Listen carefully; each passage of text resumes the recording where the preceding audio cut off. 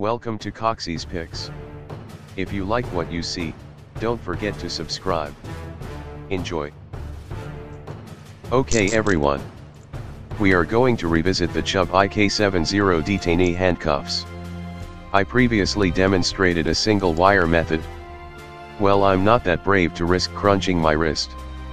So an alternative solution had to be found. So this is my 2-wire technique.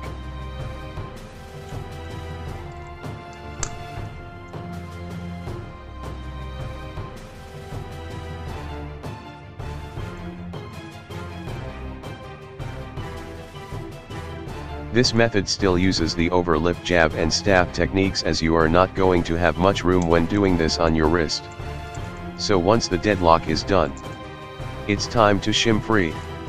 So, now we have had the theory, time for a practical demonstration.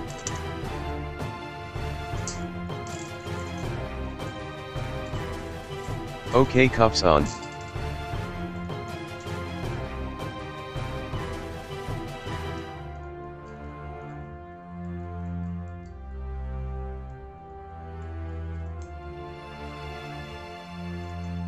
Double lock applied. Discard key in random direction. Retrieve our tools we prepared earlier.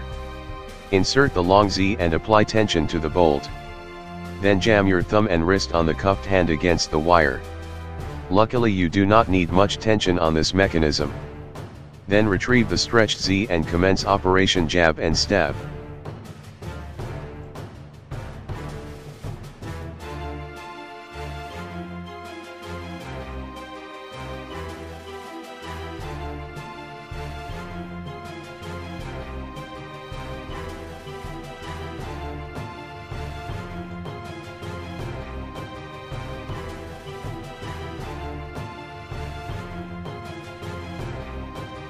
Once the bolt slides on the rear, make sure it is fully engaged by giving it a push. Then shim free of the cuff. Rinse and repeat for the other wrist.